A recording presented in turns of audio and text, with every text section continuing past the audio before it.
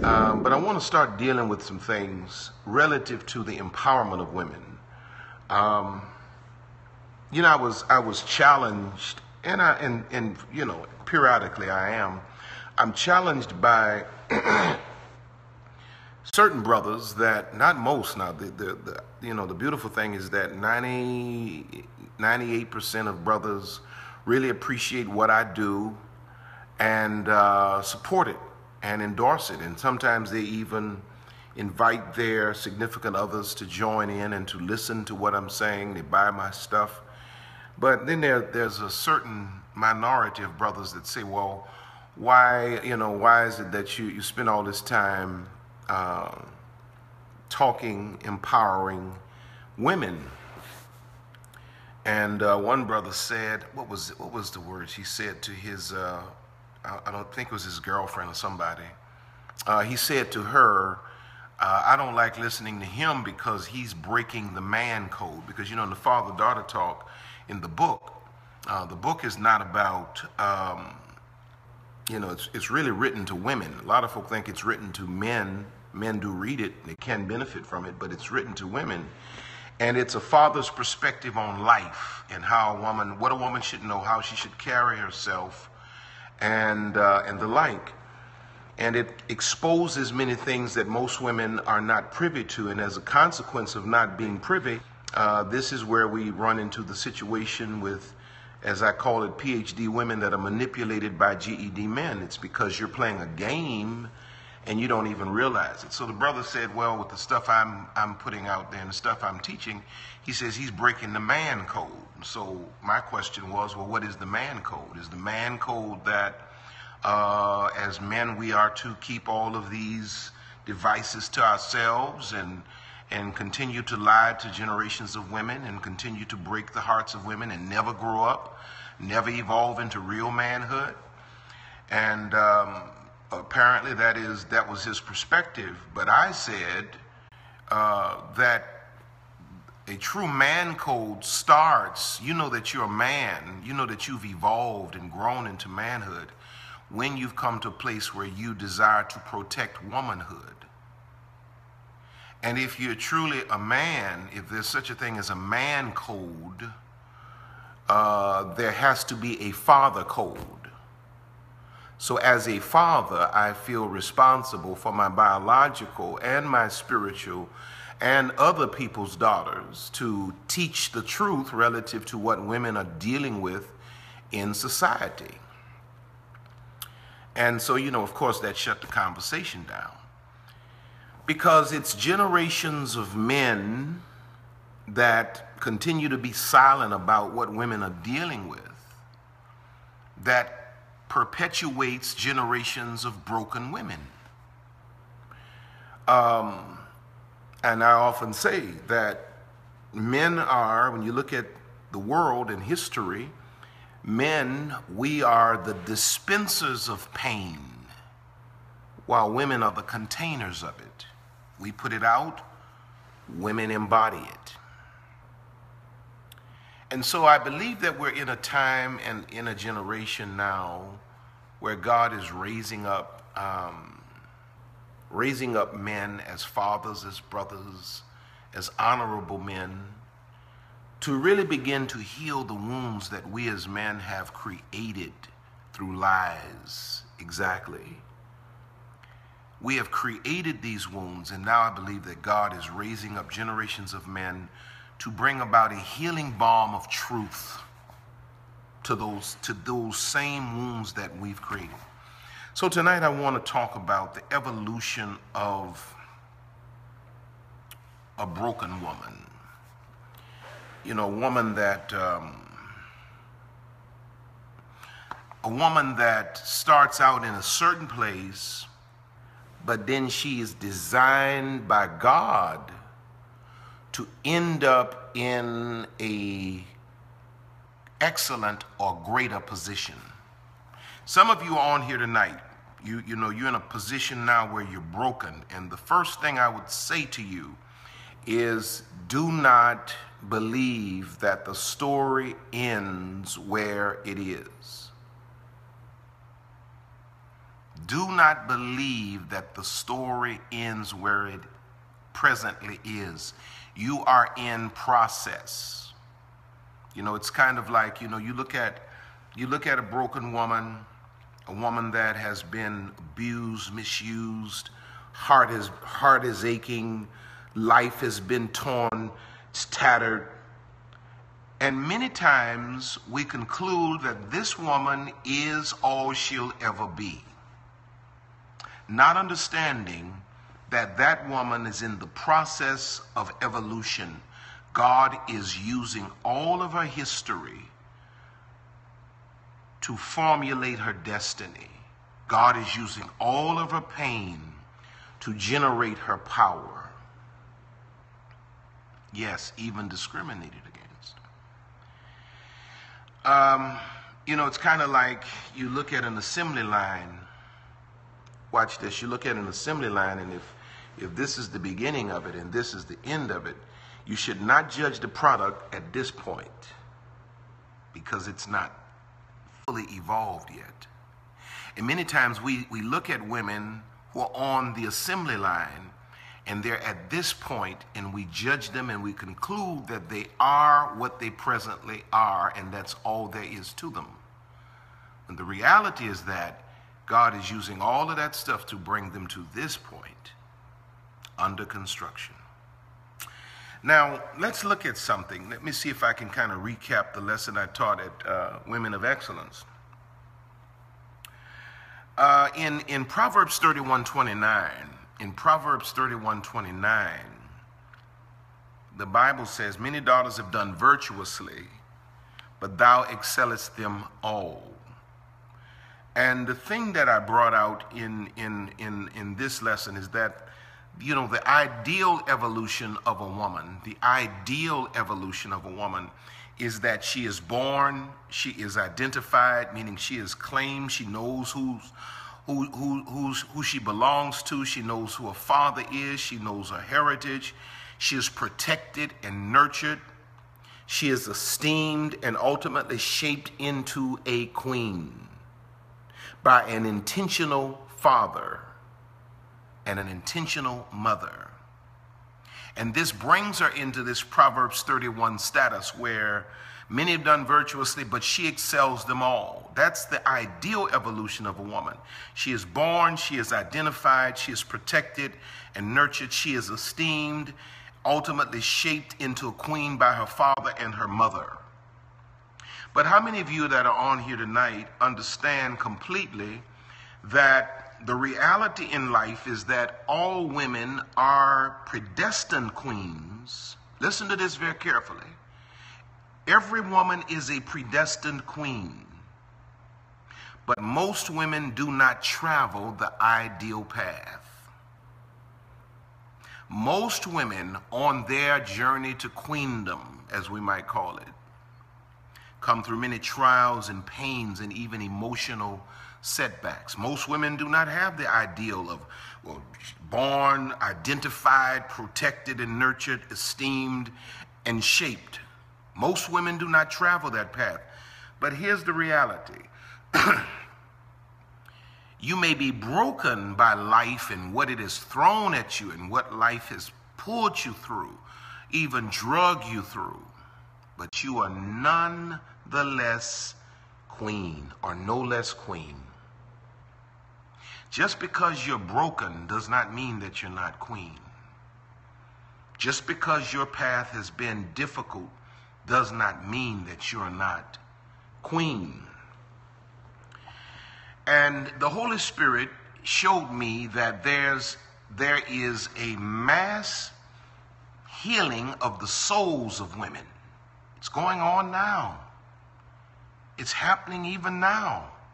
I believe this is a great reason the Lord has caused me to rise up even with this message. I didn't even know what I was doing when I started teaching that sermon series and wrote the book. I didn't know what I was doing. I thought I was just going to do something, nice message, and I'll move on to something else. I didn't know that it would become a staple in my ministry and that I would literally travel the country teaching this message. and that women from all over the country and or even from other parts of the world would gravitate to me and view me as a spiritual father and would take my counsel very seriously. I didn't know that. But I believe it is the timing of God that God is bringing a healing to the souls of broken women. God showed me, I saw this vision of a solid crown. Now listen to this very carefully. I rarely have visions, but I saw this vision of a solid crown. And the crown was fractured. It was as if some blunt object had hit the crown and disfigured the ideal shape of the crown. And the Holy Spirit asked me a question. He said, is the crown less valuable because it has been fractured?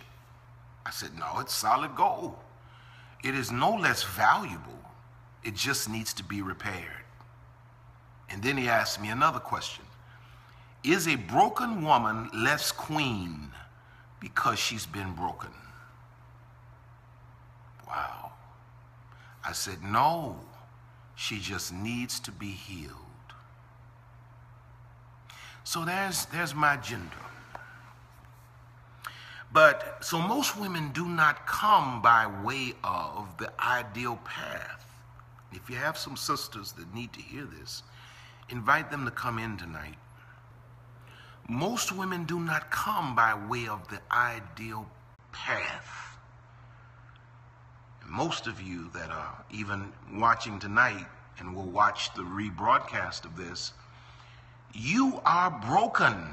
You've been broken by so many things. You've been broken because your fathers were not present. You've been broken because you lacked paternal instruction. You entered into adulthood as a young woman, making all kinds of blunders and mistakes that left your heart feeling almost destroyed. You've made some errors that may have slowed you down but have not stopped you. You're broken. So most women rise, listen to this carefully now. Most women rise through the reality of a thing called the father wound. Development, what is the father wound? It is development without the benefit of a father's input or protection. I was looking at, I had to go to Chicago yesterday, or Friday. Was it Friday? Yeah, Friday. I had to go to Chicago Friday. My youngest daughter, who's at DePaul University, and she's a double major, and one of her majors is theater. And so she had the lead in a powerful play, and I had to be there. It was the last night of it. And I was looking at how this girl, this child, I call her child, but she'll be 20 years old very soon, this young woman, I was looking at how she went into school, never had a misstep, no problems, grades excellent, just no issues at all. She manages a big, dangerous city like Chicago with the utmost confidence and wisdom. I'm looking at this girl and I'm like, wow, my wife has done a marvelous job. I'm looking at her.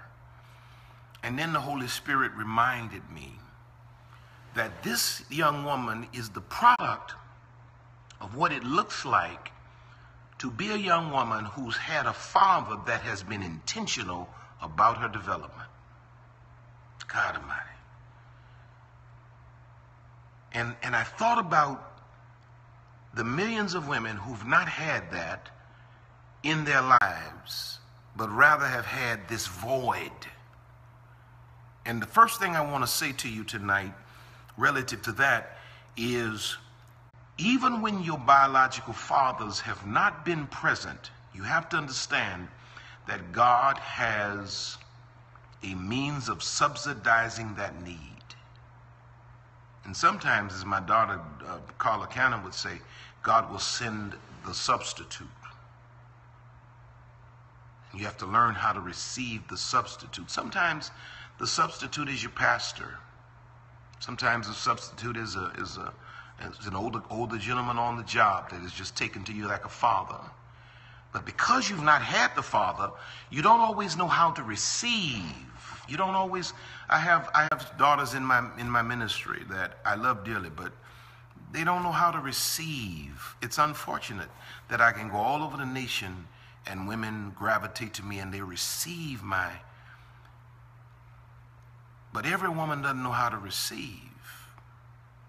Now let me get back because I'm getting off track. How does a queen evolve from a life of pain? How do you become queen? How do you rise to the throne when your present condition is the gutter? And not the gutter in sense of your character, but the gutter in sense of your condition, your predicament, your present state. Not your character, but where life has caused you to land. How do you rise from the gutter to the throne? When you've made blunders and mistakes, and it's left you at the lowest place, at such a low place you never dreamed you would be here. How do you rise from that and make it to the throne? Where do you find the crown in the mud? Well, number one, let's see.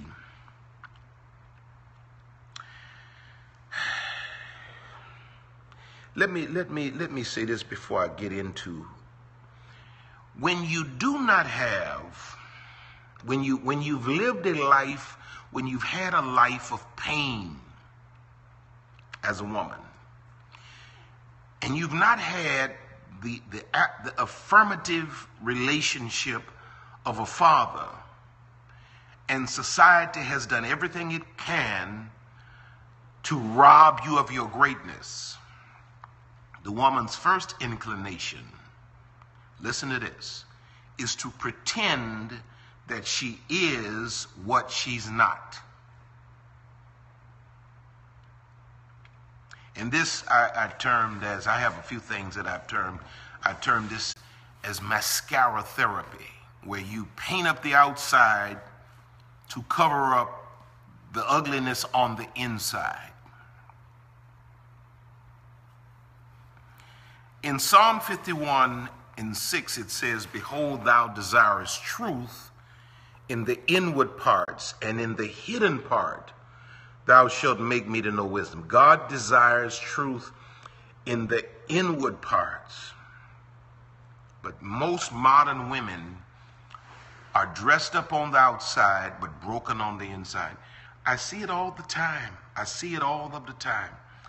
Where women look fabulous. And man, it's a wonderful thing to see a woman that takes care of herself, from an external perspective. But it's even greater when she has an internal to match.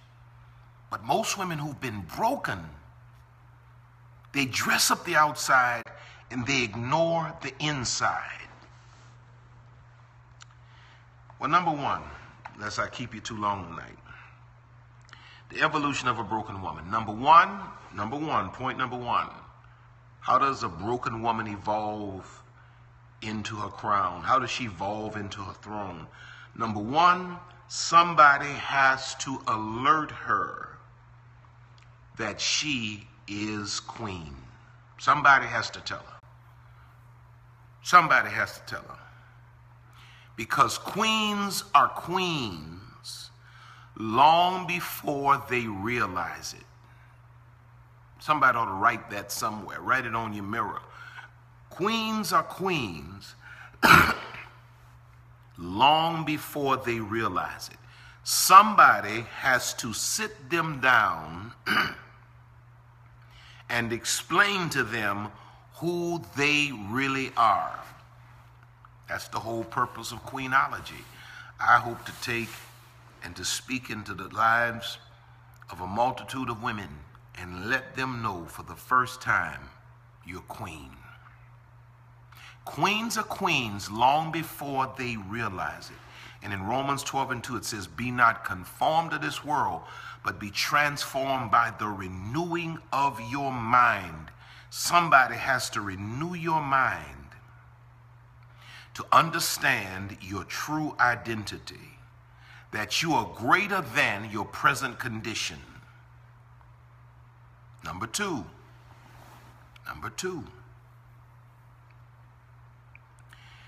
Number one, somebody has to alert her that she is queen. Number two, the woman must dispose of the painful residue of an unfortunate history through forgiveness. Somebody wakes you up, shakes you, says, hey, you're queen. I know you're in the gutter. I know life has thrown you some tough blows, but guess what? You're queen. Here's your crown. Wear it. But now watch this. The woman has to dispose of the painful residue of an unfortunate history through forgiveness. You cannot rise to the throne as long as you're shackled to the gutter through unforgiveness. That's all unforgiveness does, is it shackles you to the gutter. If you hear what I'm saying, if you need to write that somewhere. That's the Holy Ghost, because that's a picture that cannot escape your mind. Unforgiveness shackles you to the gutter. It shackles you to the people and the experiences that you detest the most. And for the queen to rise to her throne, she has to dispose of the painful residue of her past history, her painful history, through forgiveness.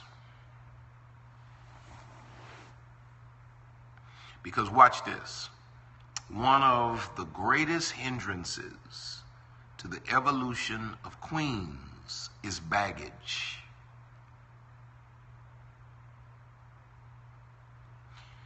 Baggage. It's carrying too much stuff.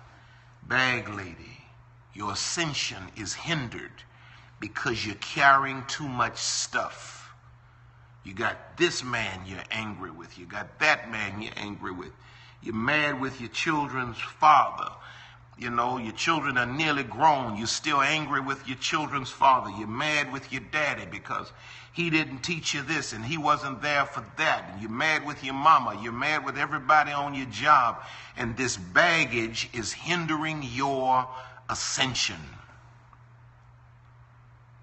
You're going to miss your bus. Hebrews 12:15 in the Amplified reads like this. Glad to see Dr. Felix. Glad to see Dr. Felix here tonight. Hebrews 12:15 says, exercise foresight and be on the watch to look after one another. This is an Amplified version. To see that no one falls back from and fails to secure God's grace, his unmerited favor and spiritual blessing, in order that no root of resentment, rancor, bitterness, or hatred shoots forth and causes trouble and bitter torment, and the many become contaminated and defiled by it. When you allow unforgiveness to rest in your heart, it is poisoning your destiny. Somebody has to awaken you and tell you you're queen. But now your responsibility is to dispose of all of the residue of that painful history through unforgiveness. You know where you're destined to go. Now let go where you've been. Did you hear what I just said? You know where you're destined to go. Now let go of where you've been. Glad to see my daughter Desiree here tonight. Let me see. Number 3, you must eliminate everything that shackles you to your present condition. Now, this kind of bleeds out of point number 2. But in Hebrews 12:1, it says, wherefore seeing about we're compassed about with so great a cloud of witnesses, let us lay aside every weight and the sin which doth so easily beset us, and let us run with patience the race that is set before us. He says, let us lay aside the weights and the sins that beset us. There are things in your life as a queen that will hinder your rise. Sometimes these things are relationships, habits, anything that would hinder you from going to the place that God has predestined you to go. You have to release it. You got to eliminate everything that shackles you to your present condition. What is it that is preventing you from evolving? What is it? Is it a mindset? Is it a personal character flaw like laziness, like procrastination? What is it that's hindering you? That is hindering you from rising to the level God is calling you to. Number 4. Number 4. You must possess. Now this is it, and I'm done. I'm out of here. I'm gone.